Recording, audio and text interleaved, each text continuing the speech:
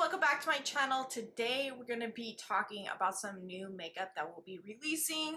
These products I don't have in hand. We're just going to take a look at what's going to be releasing on Trendmood and see, is that something I want to buy? Is that something you guys want to buy? Put it down in the comments below. I know there's a lot of content creators that do content like this, and I just want to try it. If you guys like it, let me know by smashing that thumbs up button and commenting below. Hey Casey, I really enjoy this kind of content and I will do more of it. Let's just go ahead and get into it. It looks like it's starting to look like, guys, that the new trend is now going to be transfer-proof lipsticks. It looks like Dior is coming out with a Forever transfer-proof lipstick for $42, and they'll have 16 shades, supposed to be hydrating, long-wearing, transfer-proof, and that will be out July 21st. My thoughts on this is, I'm just not into Dior. Is that like a thing nowadays? Like, I know that Dior is a classic, but going into this economy we're in, I just don't know that I'm willing personally to do $42 lipstick. I just don't see this also blowing up with the other transfer-proof lipsticks that are out. I don't know if this one's going to get lost in the mix, so wouldn't it be even worth it for me to buy for even purposes of it? But if that's something that you guys want, put in the comments below. I'll blow $42 on it. That's not the problem. And then also, I did not see it on Trendmood, but there is new transfer-proof lipsticks from Stila as well. I did buy one of those lipsticks, so we'll be trying that one out. Again, with that one, it says on the thing that it's supposed to be like mask-proof and transfer-proof and stuff like that. So I don't know if this has been in the works to produce these lipsticks and make these lipsticks since the pandemic, and now they're finally hitting markets. But yes, Dior has thrown their lipstick in the mix, and I just don't know that I'm that thrilled, honestly, to spend $42 on a lipstick. Even the packaging is just kind of like, it's okay. Patrick Ta has some brow products, and honestly, I don't mean to roast Patrick Ta, but I'm just not impressed with the eyeshadow palettes and the products that I've bought from him. The laminate brow was like fucking Flake City in my brows. I wasn't a fan. Wasn't a fan of the eyeshadow palettes, especially the price at nearly a $70 price point at $68 is way too high. And I have tried the blushes, which I found to be too pigmented and not friendly for the average user, and I find that a lot of his products are just not up to standard for me. So, and I really don't need a brow pencil, so I won't be picking that up. I don't even think anyone else is really interested in that because only like 2,700 people hit the like button on that one. I think that the brow pencil is perfect to buy at the drugstore. Wet n Wild, ColourPop, NYX, they all make one and they all work and they're all really good. In fact, I think we're kind of moving away from the pencil. I think we will move away from the pencil and go a different route as far as waxes and powders and stuff like that. I don't know that that's really worth it, honestly, for me. Dior's also coming out with a compact Forever Natural Velvet Compact Foundation. No transfer, 24 hours naturally matte coverage that reduces shine and delivers a smooth, refined skin texture with natural origin ingredients with a weightless formula that controls shine without drying at a whopping $60. I will pass. I absolutely would. Oh, God. Ooh. Look at the shade range on this. This is like, this is bad. That's not even good. Yeah, skip, $60. Yeah, no thank you. Ooh, this is gonna be a hot one, I think. The new e.l.f. What are these called? This is the e.l.f. Halo Glow liquid filter. So it's supposed to probably be like the Charlotte Tilbury filter, Hollywood light filter, whatever that thing's called. And so I did buy one of these actually a couple days ago, so I should be getting that in. That will be up for review here. I do not have Charlotte Tilbury's Hollywood Flawless Filter. That's what it's called. I don't have that. So I will actually be comparing this to the Maybelline product that's similar to it.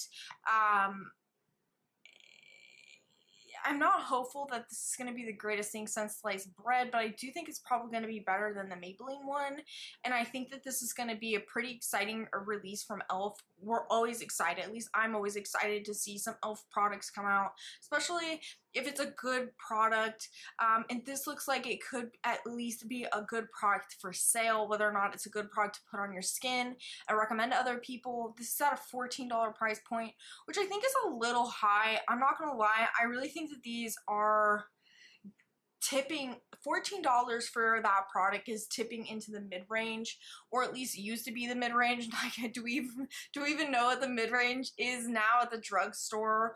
But it's really creeping up there. I think personally, I think that I would have priced these at about $10 or $8. $14 does seem a little high, so I'm going to be a lot harder on the product, because I think there's other glowy products on the market that you may already have in your collection, and I like to save you money if I can, and only recommend you guys quality products. We only want quality products in our collections, so that's all I'm planning on recommending. Now, this is already released, but the Too Faced has come out with a new chocolate palette, and it is like not even worth talking about, really. It looks like everything else. It's got, I mean, honestly, it looks like their fall palettes that they normally come out with, to be perfectly honest with you. I think I don't have anymore. I got rid of all their palettes. So, I can't remember what the fall palette was called. Pumpkin Spice, I think. It looks super similar. All of her shit looks the same. They need to renovate their brand and their look and their products that they're releasing. Even in the swatches from Trend Mood, she has a little video playing right now.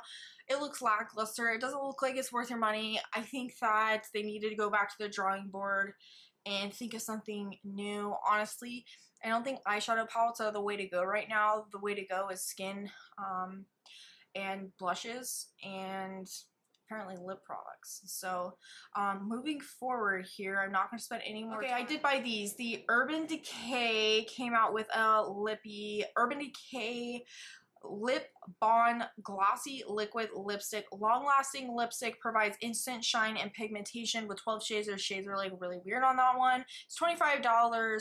It looks actually very similar in shape, at least, to the Maybelline lip vinyls. I'm curious to see if it's exactly the same product and share it with you guys. I don't personally like the Maybelline lip vinyls. It gives me a tackier feeling than the ink lipsticks, and I hate that tacky feeling. So we'll see. If I can get the Urban Decay one and it's $25 without a tack and it does last a long time, then I'd be down for that. Makeup Forever also came out with a Makeup Forever Rouge Artist Forever 24-hour long-wear lipstick.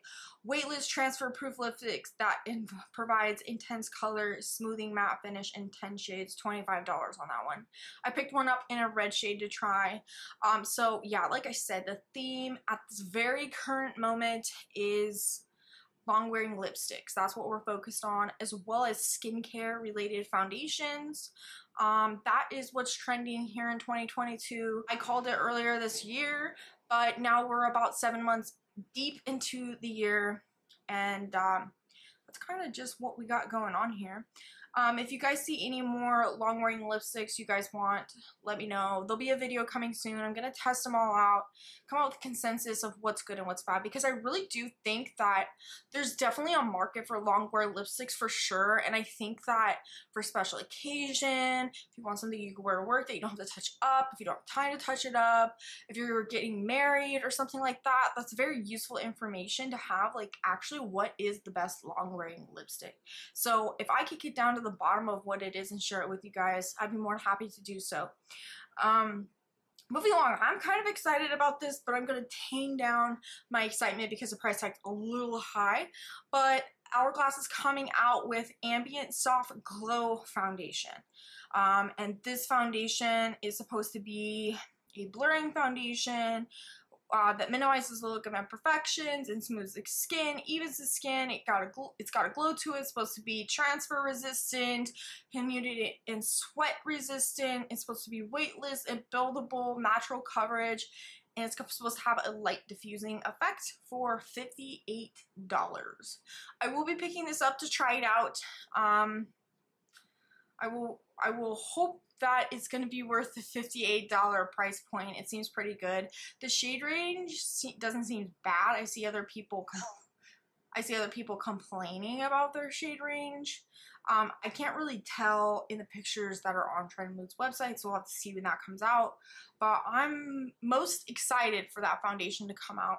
There's another foundation here as well that I did end up buying already, and that's the Lancome Tint Idole Ultra Wear and Glow Foundation with hyaluronic acid. And the packaging on this one, it's just got me, it reeled me in. The white, oh my god, it's beautiful. I don't know why that's what draws me in. I've already purchased this. It's on the way to me. This is at $47. And this one is supposed to be 24-hour healthy looking glow serum foundation with a buildable coverage, SPF 27. What a random number. 27, all right. Plus hyaluronic acid, maltodelic acids to hydrate and smooth the skin for a natural glowy finish.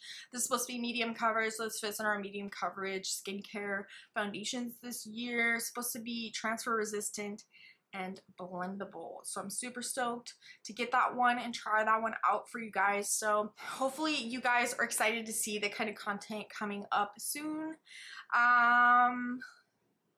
Another thing that I'm excited for, and it's really teased but no release date, but Trend Mood has a picture of some products that Charlotte Tilbury has teased. It looks like in the mix there are some concealers, which we're not sure on. We could give a shit less about them kissing lipsticks. Fuck that. I want that concealer. And this concealer, there's no news on that one. So sneak peek, available soon, possibly, Charlotte Tilbury concealers. Also, Too Faced, in the mix of their chocolate bar bullshit that they always put out, they also have a Born This Way Ethereal Light Concealer coming out. So we have some concealers coming out, so stay tuned. I'll buy them, try them, kick out a video, and let you guys know what's worth it, what's not worth it. It looks like Too Faced also came out with natural chocolate bronzers, I'm guessing, and they're just like everything else on the market. There's literally nothing special about the things that they put out, but I'm excited for that Ethereal Light Concealer, actually. What are your guys' thoughts on that? I mean, I think that that could be good. I don't know. We'll continue. I'm more excited about the Charlotte Tilbury one. I think that Charlotte Tilbury has been blown up a lot on social media, and to be honest, a lot of the products I don't think are worth the money. I'm going to be perfectly frank with you. I don't think they're worth the money. I think they're mediocre, and I think that because of the name and the packaging, they hold more weight in the beauty community, and I don't think it's well deserved. There's other products on the market that deserve hype, and I think that Charlotte Tilbury is not one of them. Sorry. But I am excited for that concealer and test it out for you guys. Could be complete shit. The concealer that I've tried recently is the Huda Beauty one, and I'm just not impressed. If you watch any of the other videos that I have, it made it into makeup that I bought that I didn't like video. So go ahead and watch that video and see kind of my thoughts and reasoning why, but not a fan. Not a fan. In fact, I'm not even seeing any TikTokers or YouTubers really talking about it. It really does age the under eye. That's pretty much it.